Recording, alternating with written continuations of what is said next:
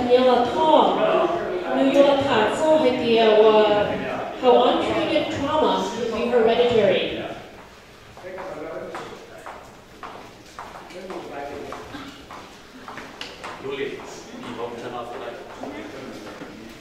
Hello everyone, my name is Dani. I'm going to be speaking English because there's a lot of words in here that I don't know how to translate, and my mom is worse than Monglish, so I'm very embarrassed. So the presentation is going to be in English, but if you ask a question there, I do understand Hmong, so it's not completely lost. Yeah, thank you. So hereditary trauma, I don't even know how to say that in Hmong too, so, and the impacts of generations. I think, you know, being Hmong is so unique. We have a deep, rich history that has been unwritten for so many years. And so, how do we keep records of this, and how do we know, what is going on with our genes? So I'm very excited. Thank you so much for having me here. I have my notes, so I'll stay here again. So before we start, I want to start with a grounding breathing exercise. This technique is called box breathing, and it really helps regulate a lot of your anxiety, if you have depression, and kind of just helps you get grounded and be in the present moment. So it's also utilized by athletes and military personnel and just people who are looking to relax and get focused. So I'm going to have you all do a breathing exercise with me. So you're going to find a comfortable position, and you can close your eyes if you want, just to help you focus on your breathing. So I'm just going to go over the instructions, and then I'll let you count in your own heads because it's very distracting if somebody's counting for you. So what we're going to do is envision a box, right? And the first 4 seconds, you're going to take a deep breath and visualize your lungs expanding and filling up with air. And then you're going to hold it for 4 seconds. So imagine for 4 seconds it's moving and you're drawing a box, okay? Then you hold it for 4 and you really just feel that calmness in your body and the stillness. And then for 4 seconds you hold, and then exhale for 4 seconds. And you want to breathe through your mouth because that is pushing oxygen forward to your to the forefront of your brain. And that's the logical thinking part of our brain, so we really want to emphasize that part. So for 4 seconds, exhale, and then another 4 seconds, hold, and then again, feel that cycle. So we're going to do that for 3 cycles. So inhale, hold for 4 seconds, hold for 4 seconds, exhale for 4 seconds, and hold for 4 seconds. So we're going to do that 3 times. And I'll let you do your breathing.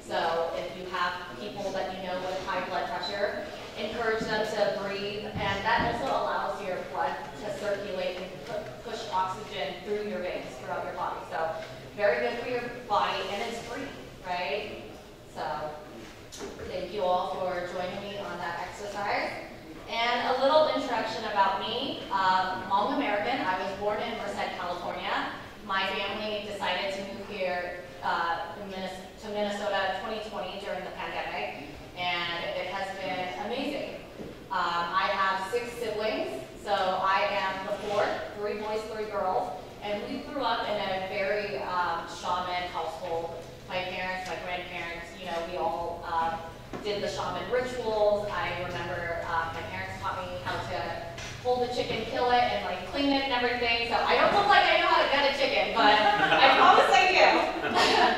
And my mom was always asking me to help her. So definitely grew up in that type of household, you know, washing dishes, doing chores. And so that's my belief. But then I also lived around white neighbors who brought us to church events during Christmas, Thanksgiving, Easter, and so we were also introduced to Christianity. And then later in my life, when I was living in San Francisco, I stumbled upon Buddhism. And that's kind of been the path that I've been taking lately, and the journey has just been very similar to shamanism, where we believe in a lot of spirits and souls and leading a life of, you know, purity. And it's very simple. So religions, I think, you know, we all miss the mark when we're fighting about, oh, who's right, whose God is the one that's leading us. And I think the one universal thing we all have in common for religions is just be a good person, right? When it comes down to the core of it, just, you don't know what's at the end of life, and you don't want to end up in the wrong place, right? So that's my background on my beliefs. And then I am also a graduate therapy student, so I'm still learning. And so hereditary trauma is something that I randomly stumbled upon when I was going through my own therapy and unfolding my journey and learning about how trauma is passed through our body, and we pass it on to our teens, or to our kids. So today, I want to talk about trauma and the body, and you can't really talk about trauma without talking about the body, because there is scientific facts and research that shows that your body carries trauma and you pass it down. So when we talk about trauma, we're talking about a very powerful emotion or a physical experience that leaves a very lasting impression on people. So the mind and body are closely connected, and that means that what affects one affects the other. And a lot of times, we don't think that, okay, a physical injury is going to cause a mental impression on us. But if you think about it, let's say somebody cuts their leg, right? You can, if you think about that cut, you can still feel that pain, even though that cut is no longer there. So it's closely interconnected, even though we don't really see that all the time. So these are just, you know, examples of physical symptoms of untreated trauma. Chronic pain. I don't know about you, but my dad constantly complains about pain everywhere throughout his body. Every day he's in pain somewhere. And, you know, that's caused by stiffness in the neck, your back, and that's also sometimes trauma, as we uncover more, trauma that has been unresolved. And then digestive issues. I know plenty of other Hmong folks who have stomach ulcers, and it's not just because you eat spicy food, right? It's because of other things that manifested throughout your life, such as untreated anxiety, depression, bipolar disorder, schizophrenia, and it leads to all these other physical ailments. There's also cardiovascular problems, so with the heart, high blood pressure, again, that's something where our body is not balanced, right? And so we have to regulate it somehow. And then weakened immune system. So also, you know, when you're not mentally well in Hmong shaman cultures, we believe that your soul is lost, right? If you're having, if you're sick or weak, and in therapy, it's basically your body is carrying some kind of mental or emotional fatigue. So understanding the mind-body connection helps us see that healing is not just about one aspect of ourselves, but about treating the whole person, so their mind and body together. In therapy, this is called a somatic experience, so feeling your body and connecting it with your thoughts. So what is the mind-body connection? This is the way our thoughts, our feelings, our emotions can influence our physical health, and vice versa. For example, when you're nervous or stressed, you might notice that your heart beats faster or your muscles tense up. And this is your mind and body interacting. So, you know, you could think of a time when you were nervous, right? What was happening? You're probably sweating and you feel heat throughout your body,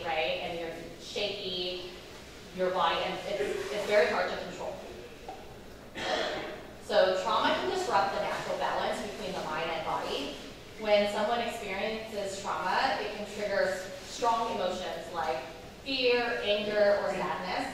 And these emotions just don't stay in the mind, they affect the body as well. The impacts of trauma can be both physical and emotional. So examples of physical impact, like I said earlier, is muscle tension, so causing stiff neck, shoulders, and back, digestive issues, leading to stomach aches, irritable bowel syndrome, and then heart problems, weakened immune system, again. And then the emotional impact, that can lead to anxiety, depression, schizophrenia, and all of these are it's symptoms that are caused by something deeper, right? And I think escaping as refugees from Laos, Thailand, and during the Vietnam War, a lot of our parents and grandparents and family life, they never talked about this. My parents still have a hard time talking about escaping war and becoming refugees, and coming here. And so it's still very hard, and when they do begin to talk about it, they either get very triggered, they shut down, or they get very sad, and that's literally your body reacting to a memory that happened so long ago. So you can kind of see the mind-body connection there. The legacy of trauma in the Hmong community. We were, in war and conflict, and all of us understand and remember the history of what the Hmong have. We've only been in the U.S. for about 50 years, so the history is still very close to us. And many Hmong people have this shared history of trauma because they played a crucial role during civil war in Laos and assisting the U.S. military during the Vietnam War. So after the war, many Hmong were targeted by the new communist government in Laos, which led to persecution, displacement, and refugee status. This history of war and displacement contributed to significant trauma among the Hmong population, and there have been studies done on Holocaust survivors and also ancestors of slaves, right? And they have seen significant increases of physical diseases in these populations, and there's a scientific connection between the two of Holocaust survivors having higher anxiety, depression compared to people who have not had this type of history. So what is trauma or hereditary trauma? Hereditary trauma means that the stress and trauma experienced by one generation can affect the next. And what happens through, it happens through very different ways. So epigenetics, it changes. An example is like a light switch for your genes, right? So if you imagine your genes, they're like a big instruction book that tells your body how to work, what to do, and what colors your eyes should be, your hair, how tall you are, and all of that is carried in our DNA. In epigenetics, it's the sticky note that you put on the instruction book to remind you which parts to read or skip. And so when something happens to you, like you're very stressed out, or you have a lot of depression or sadness in your body, and you don't deal with it or acknowledge it and allow it to work through, it turns into, it's like adding or removing a sticky note. So it's like if you were reading your book and you say, I'm going to come back to this, that's kind of what your genes are saying. And so when you're stressed or you're anxious, it skips over that and it's like, I don't need to do this right now, I'm going to remove that. Like, that's not important. Your body is trying to work as efficiently as it can to keep you alive. And that's its sole purpose, right? Our body is there to give us function and life, and that's exactly what our brain does as well. So even though you have the same book, the way it's read is going to change depending on your environment and what is happening to you at the time. So you can only imagine during high stress time of war, our bodies are literally functioning to survive. It needs food, water, and it needs to sleep, and that's all it's thinking about, right, if you're trying to escape war. And that's a big reason why scientists study epigenetics. They want to understand the things we go through and how they affect our health and even the health of future generations. In terms of behavioral transmission, This is more of how you raise your kids, right? And so my parents, they believe in spanking their kids and also yelling at us, right? And so I grew up with parents who loved us so much that they wanted to keep us away from harm, and it makes sense. And so their solution was to yell at us if we were to get into any kind of danger. And so that creates, heightened anxiety and behaviors that shape our experiences. And so it also causes emotional withdrawal. And, for a period of my life, I was questioning why my parents were so mean to me and all of that. I didn't understand that they loved me, right? For me, it felt like, okay, they're just yelling at me because that's who they are. But no, really, they just care about me so much that that's the only thing they could think of. So children raised in these types of settings, in science or in therapy, it's called complex PTSD. And so it is all these complexities of being a minority, of assimilating here in the US while trying to maintain our cultural identity, right? So it's very hard, and that's why I think being Hmong is so unique, because we don't have that history of, we are from China, and we understand this, and we move as a unit because of this. We don't have a home base to refer our history to. So behavioral transmission, again, learned behaviors into adulthood. The effects of hereditary trauma. So there are many things that can come out of hereditary trauma, mental health issues, intergenerational transmission, cultural disconnect, physical health impacts, and hereditary trauma among Hmong individuals manifests in various different ways which affect all of these issues. Mental health, it's a direct result of the trauma experienced during the wars and the difficult journey to resettle in a new country. Intergenerational transmission, it's an example of this would be parents who have untreated trauma. I was talking to my dad earlier, and my grandfather committed suicide in Laos. And so to me, that's an indicator of depression, right? And I want to understand. And I can see it in my dad as well.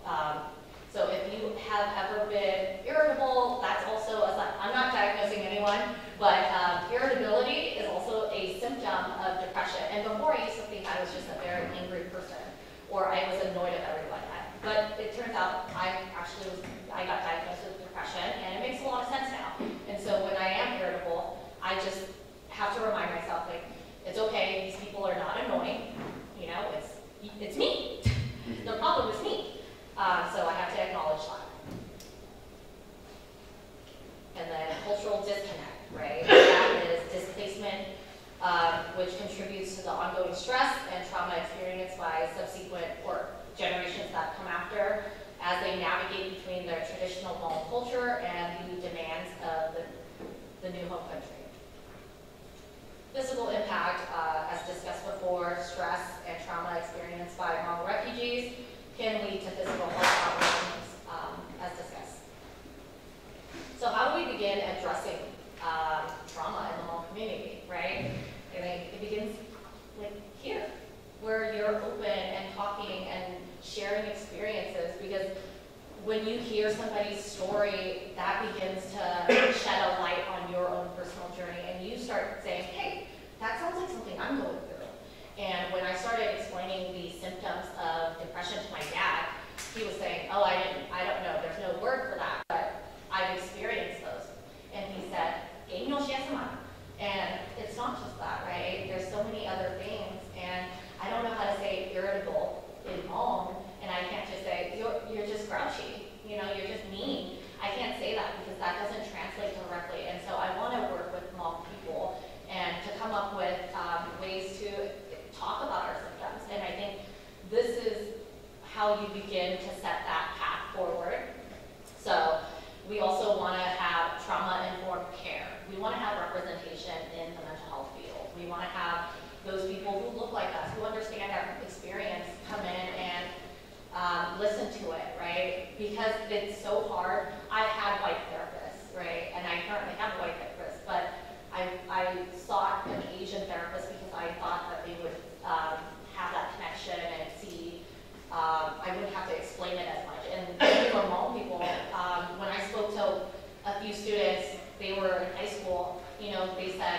we would love to see a therapist, but we're afraid they're going to report our experiences, and we're minors, and you know, you do, as a therapist for minors, you do have to report that there's abuse, right? And so that can be scary. And so having somebody who looks like you with that shared experience is very crucial. So if you are pursuing therapy, or you want to, or you're thinking about it, or even any sort of healing modalities, I say go for it. So, and then also cultural preservation. I love being Hmong. Even though my Hmong is not the best, I am so, I guess I would say patriotic of being Hmong. Everywhere I go, I love telling people who Hmong people are. I love educating them about our history, and it's so unique because people, if you go outside of Minnesota, people always ask, what is Hmong? What are you, like Mongolian? And then it turns into this whole conversation, and they get to know not just you, but your people, and they have a better understanding. And I think that's where the cultural competence comes in. And a little bit of personal history. So I got to go visit Cat Village in Sakwa, and it is beautiful. I highly recommend if you have the opportunity ever. I've never been to Laos, and I was born in the US, so going here felt like I was able to be taken back into time and see how Hmong people live, right? And they still grew their rice paddies, and my friends, they're Vietnamese, so they took me here, I didn't even know. And they're like, that's so cool. Like the Hmong people, you guys are so proud of your cultural heritage that you keep, you know, so many aspects of it. And the Hmong people, they're so advanced. They have Wi-Fi throughout the city for free. I was so surprised. I was like, you guys live in these kinds of homes where you have Wi-Fi, and everyone's on their phone. So it's so interesting. And these little girls, they're so cute. They are, I think they're gonna grow up. If they have the opportunity, they could be the best businesswomen in the world, because as soon as you hand them some kind of money, all of them come. And they're so cute that you can't deny it. And I'm just like, okay, I have to get a photo then. And again, just more photos. And then strategies for healing. So given our historical context, there are several factors that could lead or influence Hmong individuals to seek help. And that is, some of these things could be, you know, cultural stigma. A lot of, like I said, a lot of Hmong people come from different backgrounds where discussing mental health is kind of taboo. If you say, oh, I'm feeling, you know, not the best, and people will tell you, oh, just feel better, like just do better. And how do you do that when you're in this state where all you can think about is, you know, I don't have money for groceries. How am I going to feed my kids, right? And that's Maslow, if you guys have heard or look into Maslow's hierarchy of needs. It's what do you need to feel safe, right? And that's shelter, food, and security. And so when those things are not balanced in your life, that's all your mind can go into. And so that can spiral into depression, anxiety, and cause other sorts of illnesses to manifest, physical and mental. Language barriers. Again, language is so tough, especially in Hmong. You can't, I don't personally know if there's a word for schizophrenia, bipolar, ADHD, or any of these mental health issues. So I don't even know how to begin to discuss this with my family. And I learned that I have ADHD. I got tested for it, and the doctor was like, yeah, you have it. And I was like, okay, one of my parents has it then, because it's genetics. And so, or both of them. So I can't even translate ADHD to my parents and let them know, like, maybe if we get tested, not that they would want to, but it would help make a lot of sense. It puts a lot of things into perspective. And for a long time, I thought I was just a big procrastinator. I thought I was just somebody who drops the ball a lot on everything. And it turns out I just needed to understand how my brain works so I can put systems in place to show up for myself and be better. So language barriers, if you are a Hmong expert, I would love to chat with you to learn more about how we can discuss mental health and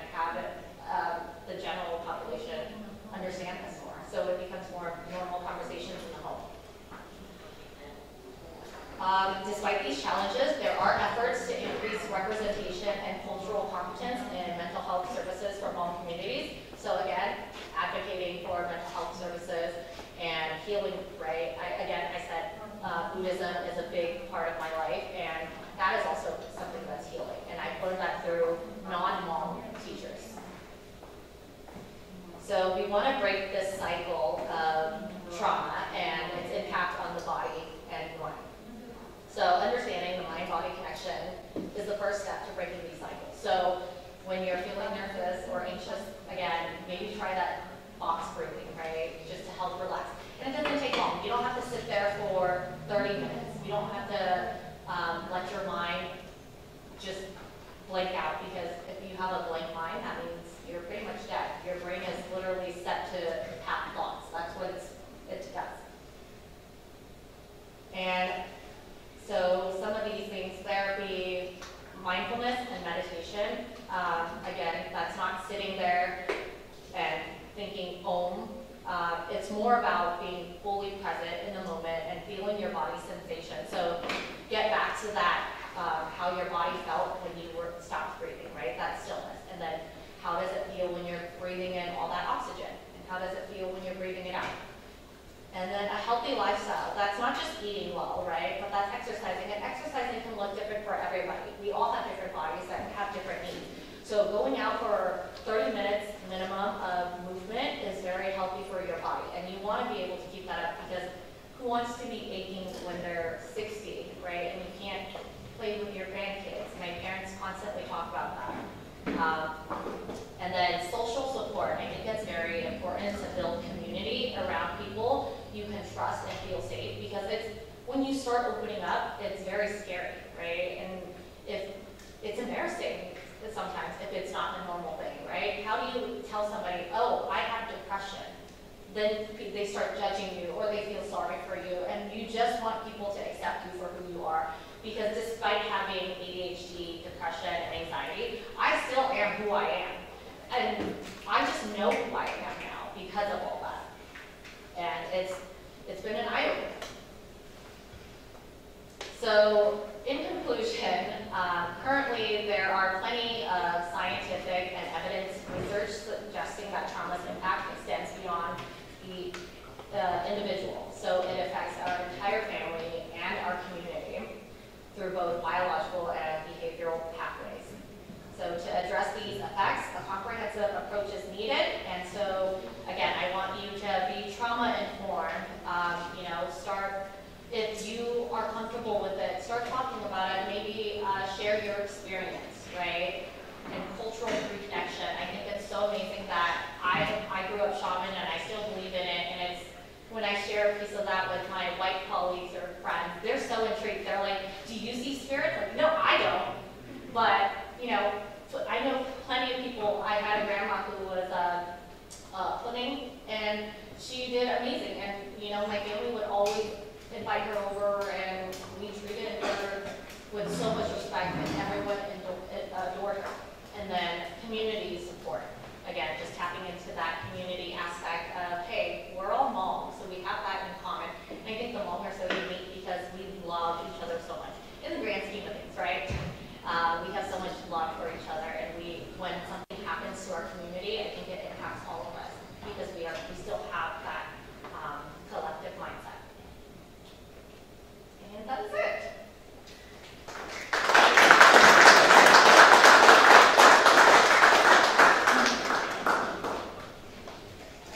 Any questions? I know I probably have a few more minutes. Okay. Any questions? And I understand Hmong. I'm embarrassed to speak in Hmong because it's not amazing. So.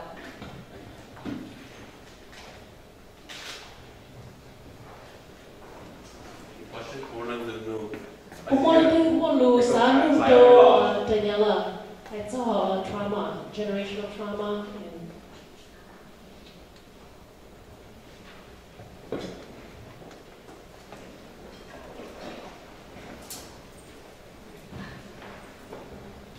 I really appreciate your presentation on generational trauma, because I believe it is something that's very notable in the community, right? As refugees, as immigrants, a lot of these horrific events transmit into trauma, essentially, and trauma looks different. It can present differently, especially across cultures. What are your thoughts about that? Yeah, I thank you so much, and yeah, I definitely think trauma manifests in many ways, and it comes and shows up in many different ways, right? If you think about cancer, right? Not everyone has the same symptoms of cancer. Some have hair loss because of chemotherapy. Some don't even need chemotherapy, right? So it looks different, and when someone shares their experience, it may not sound the same, but it carries the same weight in the body. So anxiety, depression, it all looks different on a person. And like earlier, when we're talking about feng shui, we have to think about the individual, because you're not just treating the disease itself, you're treating the person, right? And we have to remember that we want to treat the person, not on because they have depression or they have signs of, bipolar. It's not who they are. It's just a part of them, and understanding that is beginning to treat the person holistically.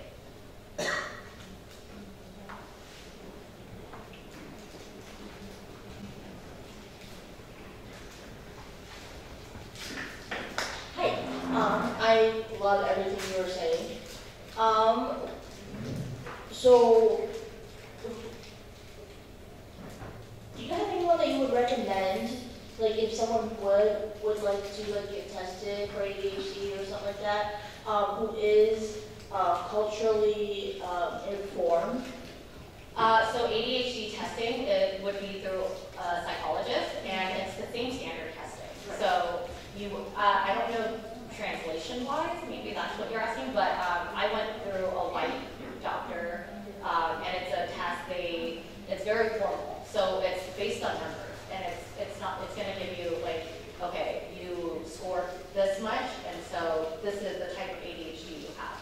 So if you think you are displaying it and you want to see a psychologist, you can. But a therapist will not diagnose you with ADHD. It'll have to be through a psychiatrist.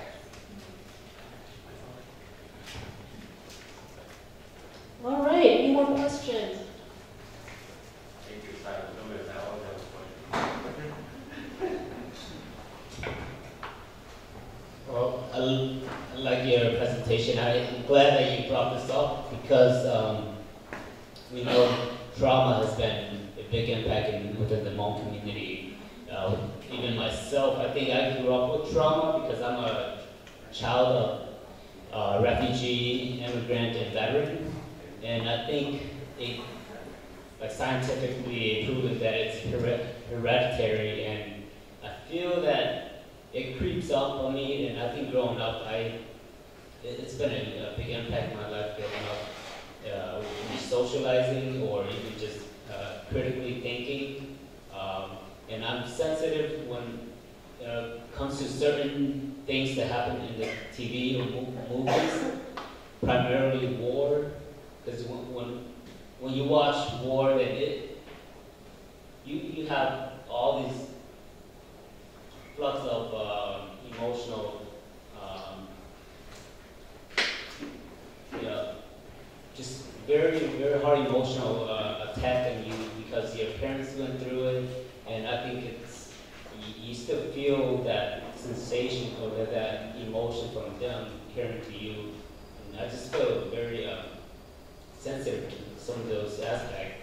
But how, within the Hmong community, how does elders deal with traumas like this, and how do you, I don't know if there's any research conducted regarding like helping elders in this regard?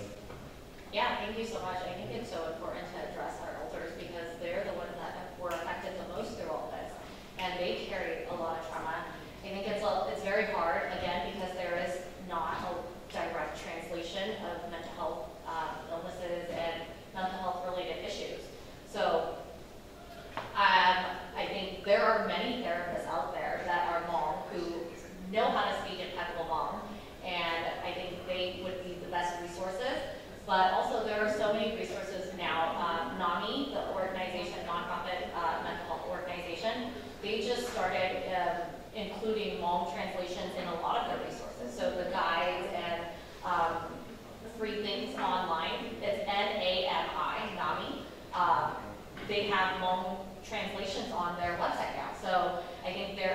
incorporating Hmong teams to advocate, especially within the Minnesota area, because of how populated or how dense the population of Hmong people are. But to address your concerns about, triggers, I think that's something that's very common in a lot of Hmong communities, because when not only did we escape from war, but we had to come here, and my parents in Merced, California, it was, they put the minorities together, right? So it was Black community and the Hmong community, and there was a lot of disagreements and fights, and that's why gangs became a thing, right? Because you had to build your community to protect each other. And so I think these different communities, we have to remember we are, an accumulation of different learned behaviors and thoughts. And so the cultural competence has to come in. We have to reach out with open minds and see how other people are experiencing life. And so we all have different lenses that we're looking through.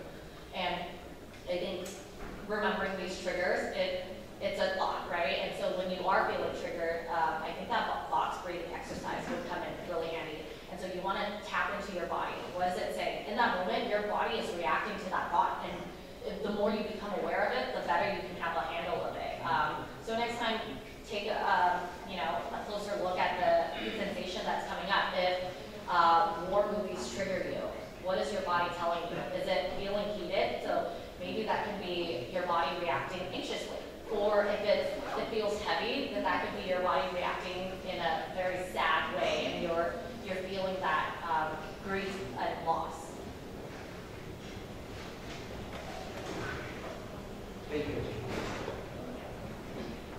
Yes, so I really appreciate your healing strategies. I've actually put some of those strategies, have embedded some of those strategies into my daily living. But my question to you is, how long is the healing process, right? And how do you know when you're healed? So I guess it's a really two-part question. Is how do you know when you've healed, and what happens after healing? Thank you for asking that. I think it's so important, right? Because healing is a journey. It's not a destination. There's not one day you're going to wake up and everything is sunshine and rainbows. I think we're always bombarded by just life. When something happens, we react as humans, and that's just our brain reacting to the situation and circumstances around us.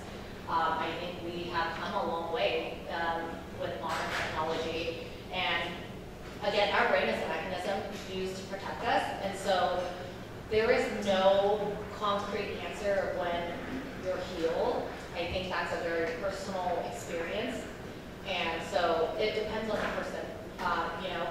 For me, when I started therapy and started meditating, I meditated in 2019, and the first year, I thought it was bogus. Nothing was happening. Nothing was changing. I was still, my mind was still as loud as ever. There was so much chatter, and I just kept going. I just kept showing up for myself because I didn't know what healing looks like, right? And healing or being healed looks different.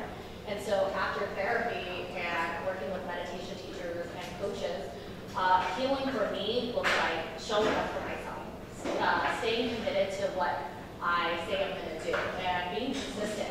And so a lot of that was being able to understand how my mind works, and saying, this is what I have, this is who I am, and understanding your basis. So for me, again, depression, anxiety, ADHD, how do I incorporate those things and understanding into my life so I can have a better rest? And before I used to be so disorganized, I probably would have, if this was last year, I probably would have just not showed up because of how unorganized I was. And now, because I've been showing up for myself, staying consistent, and understanding, that's the core part of it. So the educational part, being aware is really the first step to saying, okay, this is my baseline, and I'm going to start from here. And then just committing to that healing journey, because again, it's not a destination. You're going to be uncovering different things throughout your life as you move on through different chapters, right? If you're staying stagnant, that's also something that you're going to mentally have to fight. Did I answer your question? I know it's... I've been really struggling with healing.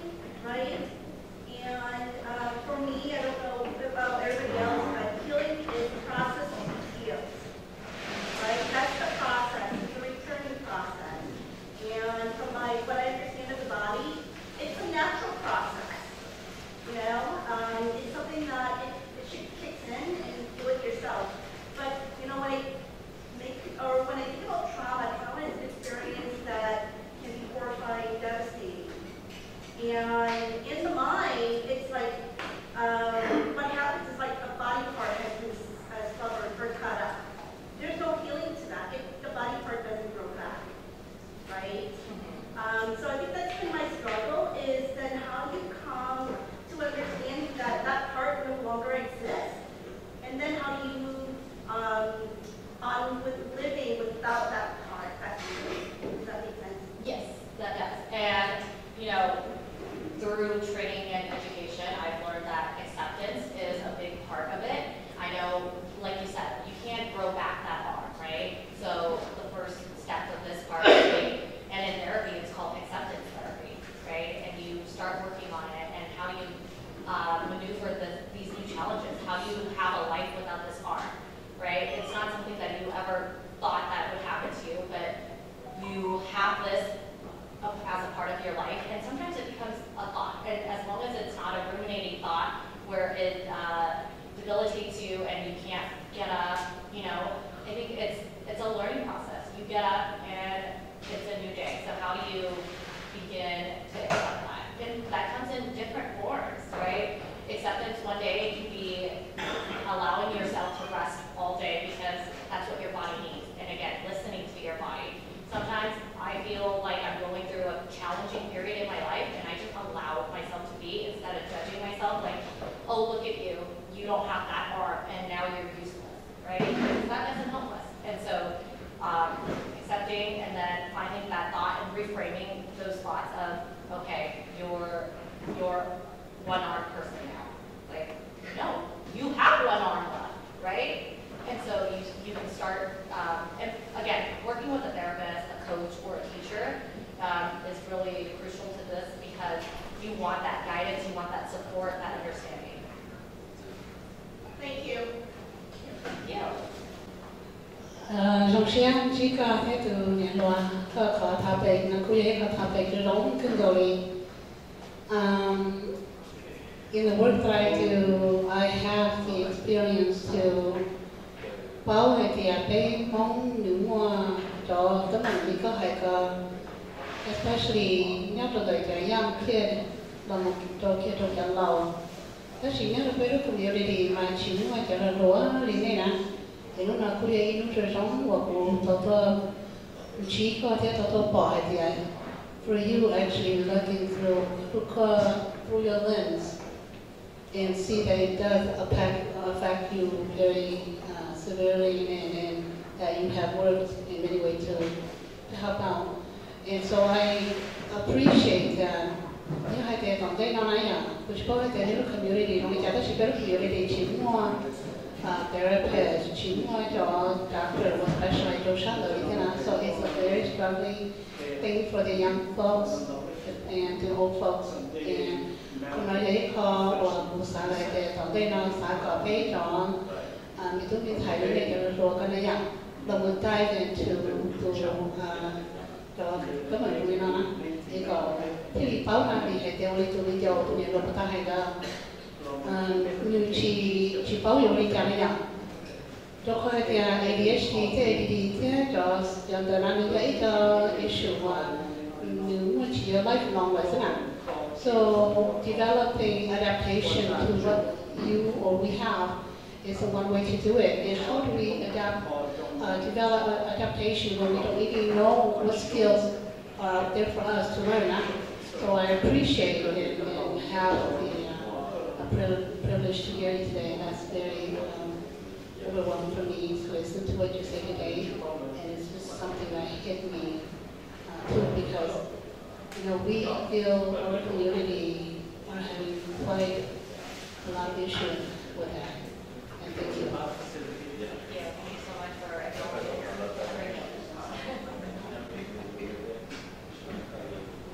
All right, any more questions for Daniela?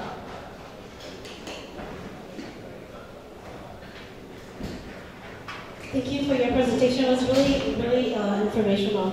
My question to you is, when you say the ways to cope with trauma, you know, it's easy to say, go to a therapist, go to a mental health, or, you know, go to those services. But not everybody can afford those services. And what are your recommendations option for those who can't afford for those. And then, maybe it's a two-part question. Some are afraid to even go to a mental health therapist or any therapist or counselor because of that stigma. What do you recommend? Yeah, so the first part of your question, I think, cost is a big thing, and healthcare, we live in America, we can't deny how crappy our healthcare system is, right? And it is very hard, that's something that I constantly think of when I'm in school, and like, how do I provide that access to care? And so there are a lot of resources out there, and you just have to be willing to do a little bit of research. It's a lot harder if you don't have insurance. But the state of Minnesota is so great on funding for healthcare that they do a lot of their public government assistance has access to public therapists. And then there are also free clinics. And so there's that. Just online, you can Google free therapy clinics around me, and that'll give you a list. It'll generate that. It'll take a little bit of investigating, but there are resources out there. And then also there's a crisis line. Minnesota has been trying to push this. So it is, if you're having a hard time and you want to just talk to somebody, the number is 988. And they intentionally did that because it's very similar to 911. So let's say you have somebody, murder suicide is such a big thing in the Hmong community, and sometimes it's a trend, right? And so if you have somebody going through a crisis, call 988. That's faster, and they respond, and somebody can actually be on the other side to talk to you and help you kind of step away from that ledge. So there's that crisis number, 988. Please pass it along. It's a phone line that's open 24/7. You can call at any hour if you're having a very difficult time in your life. 988. Okay, it's just like 911, but these people are trained to de-escalate situations and talk you through whatever crisis you're having. And then NAMI, again, their website has free resources there for you to look up free clinics depending on where you live. And then your other question is to how do we encourage people who are afraid to speak up? I think the Hmong people, we are so good at gossip, right? Our aunties and uncles can talk all day, gossip all day, and if you feel comfortable sharing with those people, it starts with that. It's having that shared experience. And I know my cousins, my sisters, we love talking, and we love sharing ideas, and we love venting to each other. But venting to each other is not helping us solve or get closer to that solution. So I think, if you're afraid to talk to a therapist, you can talk to somebody who you trust. If you are a member of a church community, right, you can talk to somebody you trust. I'm always available if you have something that you want to talk about or if you have questions. There are plenty of people out there who are willing to help navigate through those and who are trained professionals in the field. Again, there are so many resources out there. I think it just takes a little bit of digging and just seeing who's out there. And so finding somebody you trust, I think that's really important. And then also, it doesn't have to be a therapist. It doesn't have to be a doctor. It can be, again, a church member. It can be some elder mentor that you look up to and you have been wanting to talk to them or get to know their life and their experience. There's a question here.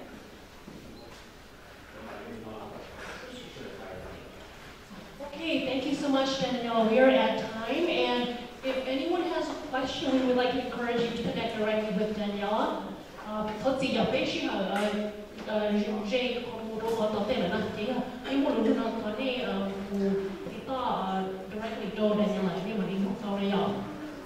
So big round of applause for Danielle.